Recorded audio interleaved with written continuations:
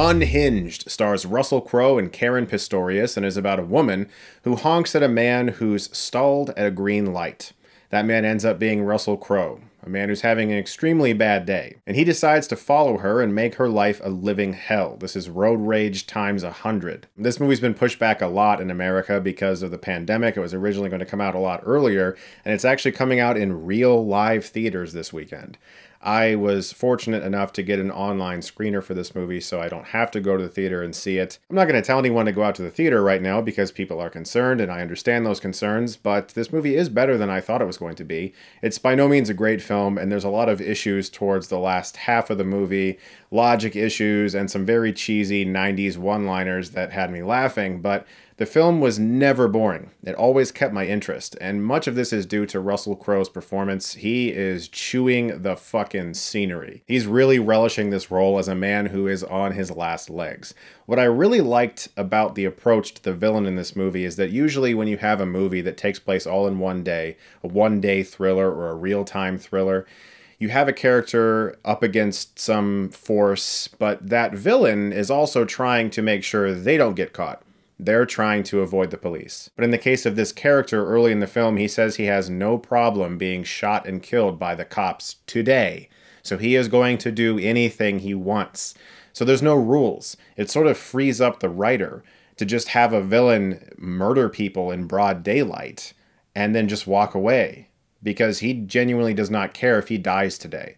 That makes for a really compelling villain, and Russell Crowe is really good in the movie. Speaking of the writer, Carl Ellsworth, he also wrote Disturbia and Red Eye. Red Eye being another one-day, one-period-in-time thriller. And while that's a much better film, it's something he's very good at, because those movies are often looked down upon, but they're actually very hard to write, because you have a character that could at any one point in time get to the police or get to a friend or call the right person, and the movie ends. And you have to find compelling ways for that to not happen.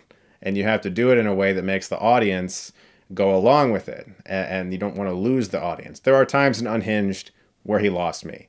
There's some moments where characters should definitely be doing things differently. Sometimes people take their seatbelts off in the car and start searching around the car, and I'm like, you fucking idiot, you're gonna die. One character is at home and he notices his window is broken and his girlfriend is not answering his calls anymore. What does he do? No, he does not immediately call the police. He grabs a knife and investigates. There's moments like that that definitely strain logic. Caren Pistorius is also very good in the film, although her character wasn't given quite enough at first. I like that she's portrayed as someone who has a lot of catching up to do in life. She's always late. She gets fired very early in the movie, and you can tell that she's kind of a disappointment to the people who love her most.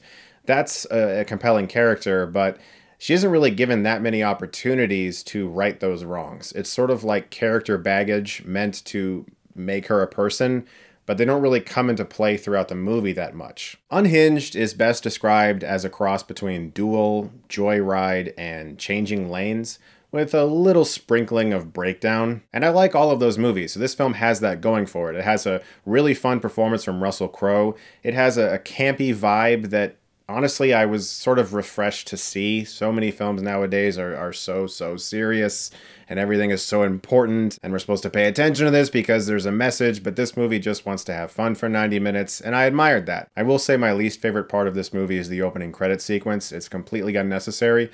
It's 2 to 3 minutes of news footage, sort of convincing us that road rage exists, as if we needed convincing. But Unhinged was a refreshingly mind-numbing experience, and I'm going to give it a B-. Guys, thank you so much as always for watching. Look forward to more reviews very soon. I am curious to know if anybody's actually going to go to the theater right now.